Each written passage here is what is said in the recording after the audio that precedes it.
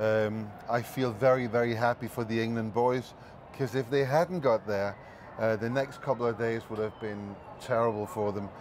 They would have been crucified by the British media. And I'm not sure that they are going to go completely free, because the second half was awful.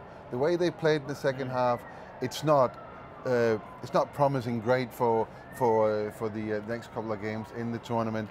But in the first half, as you said, they created so many chances. Lingard on his own had 4 chances. He should have scored on all 4. Harry Kane, as I said at halftime, is the one guy you need to. They need to fall for him. Yeah. If the chances falls for him, they did. Then he scores. One of the things, though, of course, we've seen in this World Cup are the big guns not quite doing it. England did it. They laboured to a 2-1 win, but they've got 3 points on the board. That cannot be said for Argentina. It can't be said for Brazil. A lot of other teams. So when you put that into context, it's a good win. It's a very good win, because at the end of the day, it's all about getting 3 points and setting yourself up in the group. So when you win the first group game, you have 3 points already, which means when you play the next game, and in this case, England, they play Panama in the next game. They play that in Nizhny Novgorod. Then, of course, they can beat Panama. On the evidence of how Panama played today, England, they simply have to play. I mean, then they're not a great team, absolutely not. But it just sets you up in a different way. Maybe Gareth Southgate can play 1 or 2 other players that wasn't working for him today. But if you imagine they haven't won today, and this then become a must-win game against Panama, then maybe he's not brave enough to do these changes. So now he has an opportunity. Well,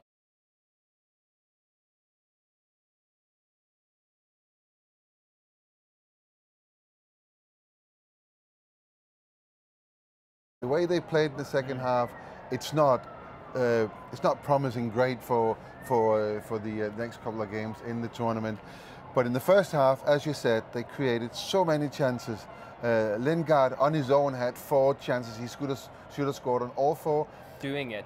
England did it. They laboured to a 2-1 win, but they've got 3 points on the board. That cannot be said for Argentina. It can't be said for Brazil. A lot of other teams. So when you put that into context, it's a good win.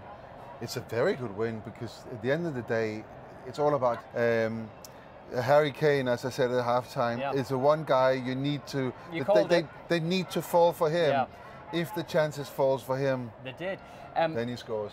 One of the things, though, of course, we've seen in this World Cup are the big guns not quite getting 3 points and setting yourself up in the group. So when you win the first group game, you have 3 points already, which means when you play the next game, and in this case, England, they play Panama in the next game. They play that in Nizhny Novgorod. Then, of course, I feel very, very happy for the England boys, because if they hadn't got there, the next couple of days would have been terrible for them. They would have been crucified by the British media. And I'm not sure that they are going to go completely free, because the second half was awful.